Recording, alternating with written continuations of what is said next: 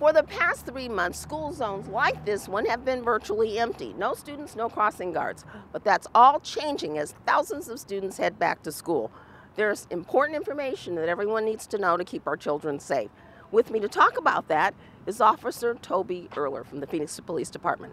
What's the most important tip that you want motorists to know about? Well, Paula, good morning. Good morning. What we'd like to see the motorists do as they approach a school zone or enter a school zone is please abide by the speed limits. The speed limits are exact and they are 15 miles an hour.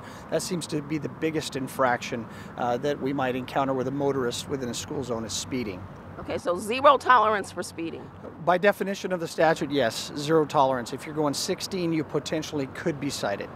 What about passing? We've been seeing a lot of passing this morning. Yeah, on a multi-lane school zone like we have here, if you pass, you're in violation.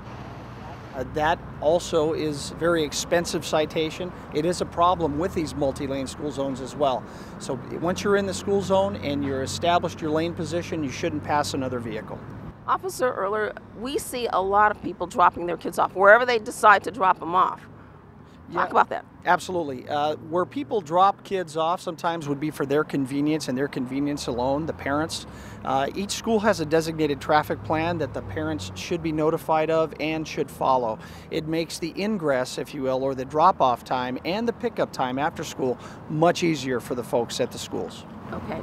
What about the penalties, tough penalties, if people do violate these rules? Yeah, if you're passing in a school zone or you're caught speeding in a school zone by one of our traffic officers or a patrol officer, you're looking at about $270 plus court-assessed fees. Very, very expensive.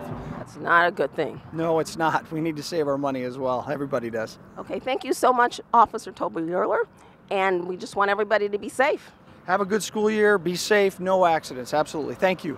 Thank you so much. Paula Moore reporting for Phoenix Police.